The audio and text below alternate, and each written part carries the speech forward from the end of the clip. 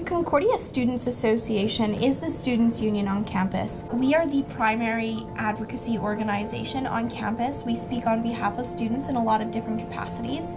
We also host a lot of the events here on campus and make sure there's lots of activities for students to do and to get involved in.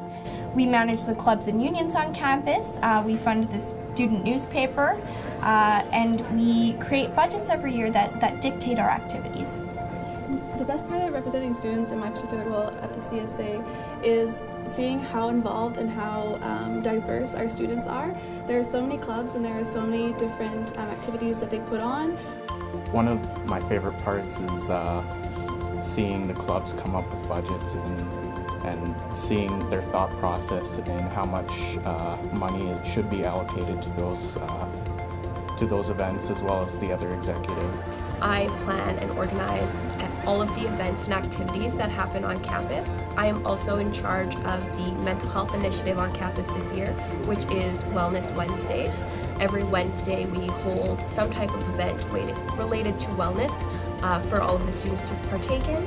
Representing students here on campus for me is a bit of a daunting task because a lot of times when I walk into a meeting, the doors will close and all of a sudden you're the only voice for students advocating for student needs. So what I try to do as best as I can is just recall everything that I've ever heard from any student here at Concordia and make sure that that feedback really gets where it needs to go to influence the decisions that the administration makes here at Concordia. When I graduate, I'll likely want to find a job so that I can pursue a CPA designation. And then from there, my ultimate goal is to own a sports franchise. I'm also looking into public relations and grant writing.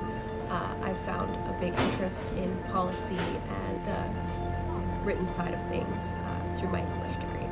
Having a major in sociology and a minor in political science and philosophy, I really like the art of argumentation and also representing the justice of underdogs in society. My involvement with Model United Nations has shaped a lot of my experience as a student and what I'd like to do after I graduate, and I want to make sure that whatever role I have in the future, I am serving my country.